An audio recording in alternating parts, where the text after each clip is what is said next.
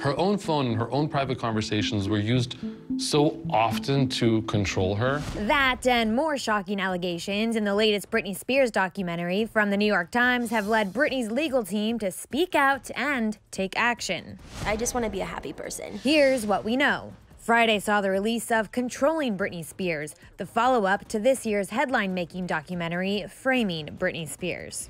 Just because you're in control doesn't give you the right to treat people like property. The hour-long special features brand new claims about just how much control the conservatorship has over the pop star's everyday life, with the most shocking allegations coming from a former employee of the security firm hired to watch over the singer. They openly talked about monitoring her.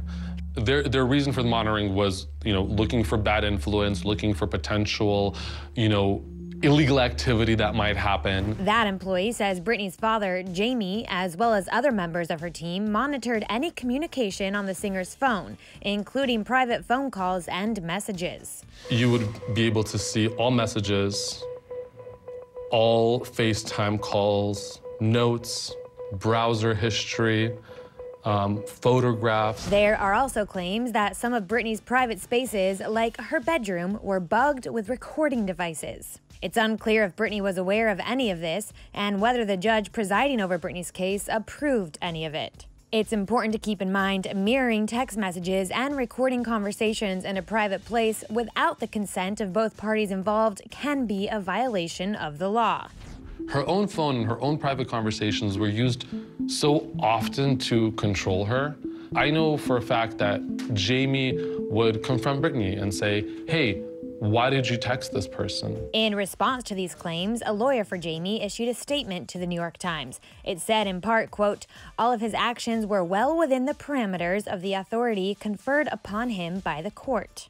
I once again want to thank Britney Spears for her courage and for her strength. Meanwhile, Britney's attorney, Mathew Rosengart, blasted Jamie in his response to the allegations. Rosengart said, quote, any unauthorized intercepting or monitoring of Britney's communications, especially attorney-client communications, which are a sacrosanct part of the legal system, would represent a shameful violation of her privacy rights and a striking example of the deprivation of her civil liberties.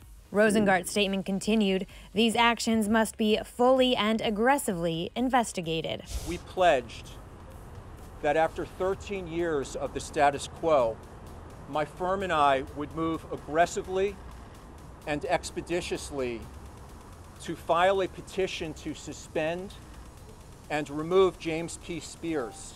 The reaction from Rosengart follows similar statements he's made amid the ongoing court battle, that even if Jamie is removed as conservator, Britney's new legal team will continue digging into her father's conduct throughout the conservatorship.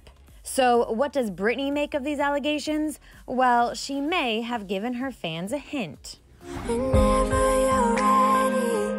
Britney shared this video to Instagram on Monday, using the caption to call out misinformation from a new documentary about her.